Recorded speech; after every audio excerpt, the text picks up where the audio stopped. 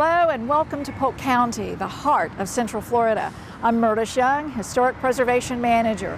Join me as we travel on the Heritage Trail to discover Polk County's rich and diverse historic places. The diverse history of the area is evident across Polk County, from city centers and urban neighborhoods to rural farms and cultural landscapes along our roads, railways, and rivers.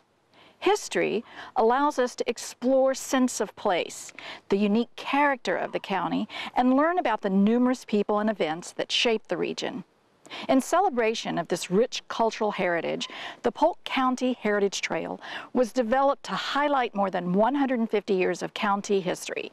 From historic homes and museums to Civil War sites, the trail provides an opportunity for communities to share their local history in the authentic locations where it happened.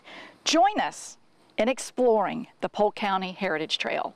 Today's installment on the Heritage Trail brings us to historic downtown Lake Alfred. The buildings that form the core of Lake Alfred's historic area represent a century's worth of history and tell us much about the development of the area. The turn of the 20th century was a period of immense growth and change in Polk County. The expansion of the citrus, turpentine, and lumber industries had a profound effect on the county. Rail lines also spread across the area, connecting to larger transportation networks to carry county goods to regional and national markets. Part of railroad magnate Henry Plant's massive empire, the South Florida Line, cut a path through Polk County and the Lake Alfred area near the former site of Fort Cummings.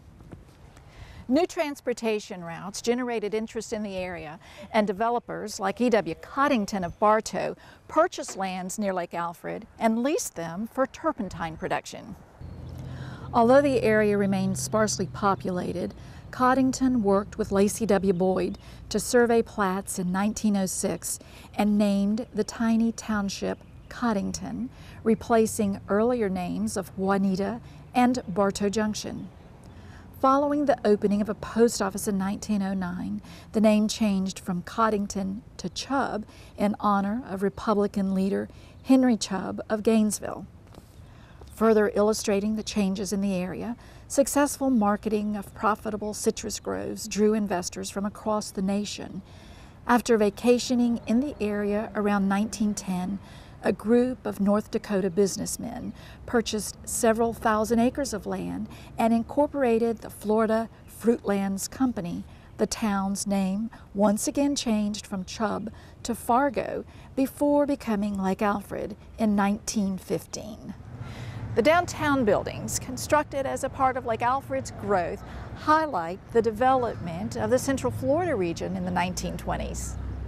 With thousands of acres of citrus groves, the Lake Alfred Citrus Growers Association packing house was constructed in 1922 to manage the shipment of locally grown citrus products.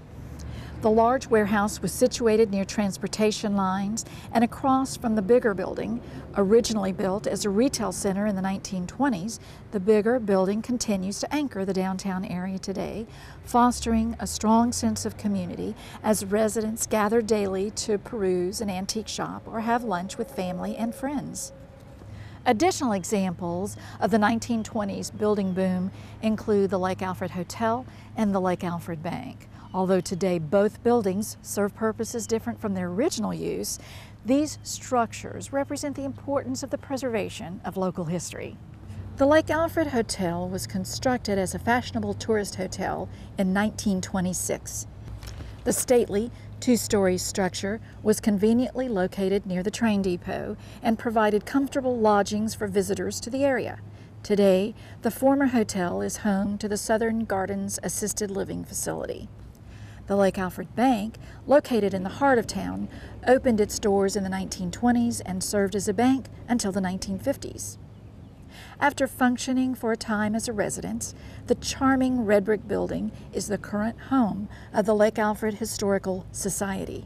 The small building, only a short walk from City Hall, houses a museum rich in local history and includes exhibits focusing on early settlers, industries, and various community organizations.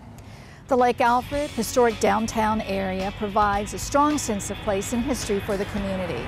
So we invite you to hit the road, discover these and all the other historic places on the Heritage Trail.